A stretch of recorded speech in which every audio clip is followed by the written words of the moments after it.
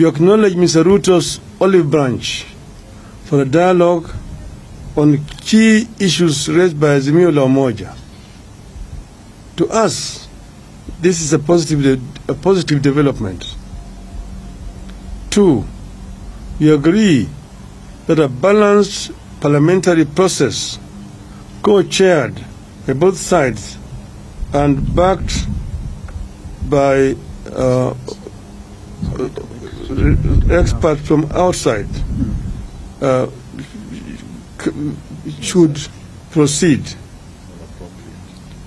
In our view, this committee must be composed with immediate effect, with strict deadlines for resolving the crisis facing the country. 4, in accepting the call for the dialogue, we ask that all arrests and prosecutions related to our demonstrations be stopped with immediate effect. In view of the foregoing, we stand down our demonstrations for Monday, that is tomorrow, April 3rd, 2023.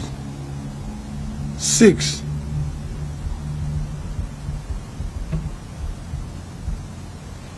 but in doing so, we want to emphasize that the rights to assemble, to demonstrate, petition, and to speak are ironclad as provided for in our Constitution.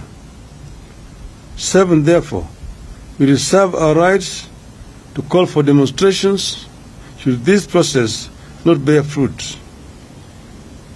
Should there be no meaningful engagement or response from Hon Ruto to our counter-offer, we resolve to resume our demonstrations after 1 week.